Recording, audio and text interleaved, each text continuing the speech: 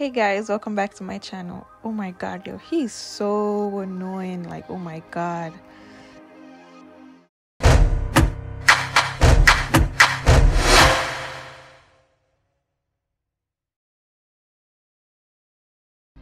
Hey guys, as you know, I was doing my wig cap off camera, so that's exactly what I did. So now I have this 13 by 6 12-inch wig that it came black, so and I put some highlights in it. So now I put it on my head and I'm trying it on. I realize that the wig cap is really small for my head. Now I'm about to use the bold hole glue on my around the edges. I know, right, this is my first layer. I normally put 3 layers, but for this video I'm gonna put 2 layers of it.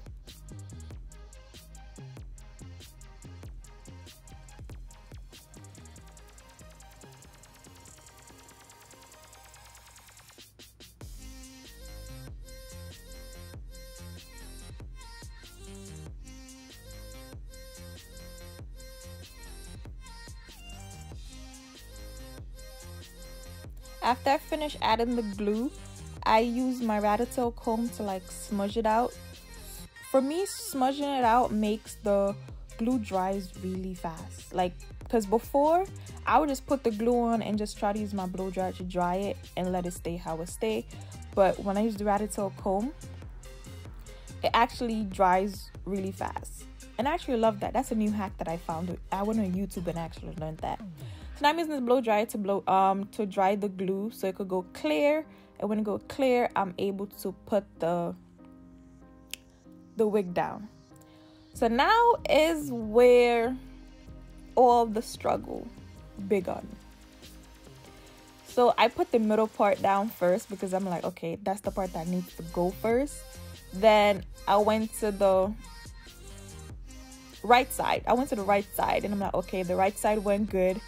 So now it was the left side now that was giving me the problem. Like, I had hell pulling it forward. Like, I had to unhook the back and be like, okay, let me push it up more so I could get more pull on it. Like, it was tight. Like, honestly, it was tight. That's the only thing I didn't like about the wig, that it was tight and the wig cap was really small. Like, see, I had to I had to hold it down before I even put the melt belt on it. So now I'm adding the melt belt around it because for me it was tight. So adding the melt belt actually helped, like, you know, hold it in place for me. So that's exactly what I did.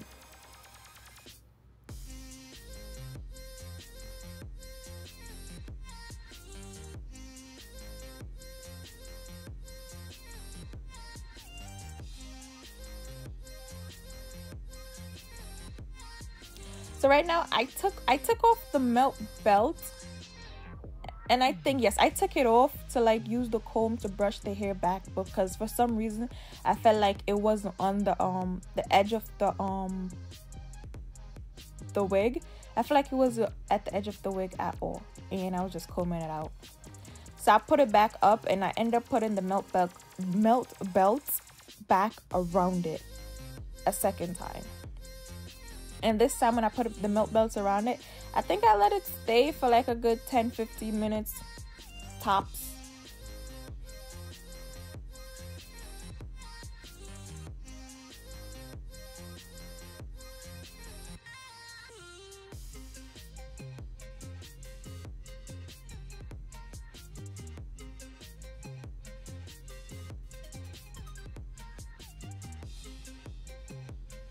Yeah, as you can see, I just put it back, you know, I put it around it back and it snapped out my hand. That hurt. Like, it hurts. When that happened, it hurts.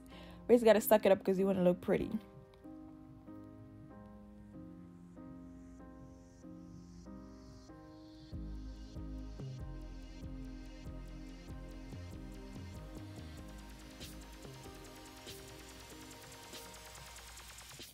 So now I'm removing the melt belt. Like, it's a struggle. My boyfriend was talking to me right there.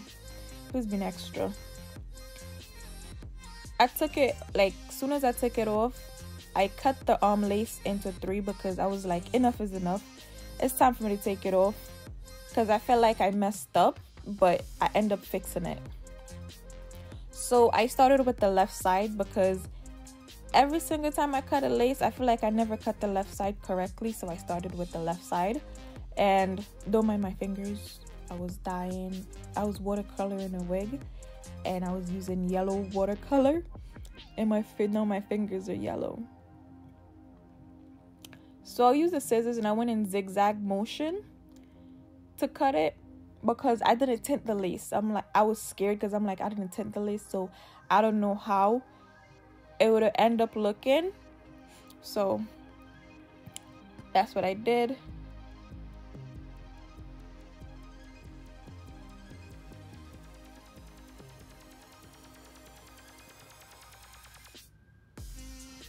So after I finished cutting the lace off, I used a napkin and some alcohol, rubbing alcohol, to get rid of the glue, because I realized that I put too much glue. Now I didn't put too much glue. It's the fact that the lace, the cap was really small, and I had to pull, and everything didn't go on the glue properly. So now I'm using my tint spray around the edges of the wig because I didn't tint it, and then I'm using that same alcohol and napkin to like clean up around where the tint spray went on my skin. So that's what I did. And after I used the tint spray and I cleaned up, I used the Wonder Lace Bond spray. Like, that spray is really, when I say that spray is good, that spray is good. Like, you could literally put your lace wig on using the spray and it will hold. But because I'm extra, I have to use the glue too.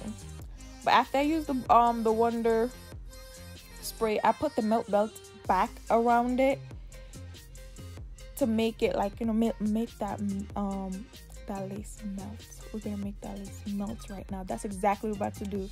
Make that lace melt. See how I'm tight? Like, I dragged that milk belt tight. My ears was actually hurting from dragging it that tight. So this wig is from Ainmeys, and when I say soft, I mean soft. Like, this wig is soft. It's a 12-inch black. It came in black, and I did a little highlight. The wig is really, really soft. Like, I love it. Like, I love it. Now I'm about to style my hair. I decided that I wanted some curl, so that's exactly what I did. I put some curl up in there to look good. Like, I'm in love with curls, especially curls on short hair. Especially, it looks really, really, really good. Yo, I was curling this wig and my hand started killing me. Like, my hand was just like, yeah, time for you to give up, girl. And I got burned like twice. Right, see, right there, I got burned. Right, exactly there, I got burned, shaking my head. But we're coming to the end of this video. Just stay a little bit longer to see the end result of this bomb wig. Like, the end result is coming up, guys. Just wait on it. It's coming. It's coming.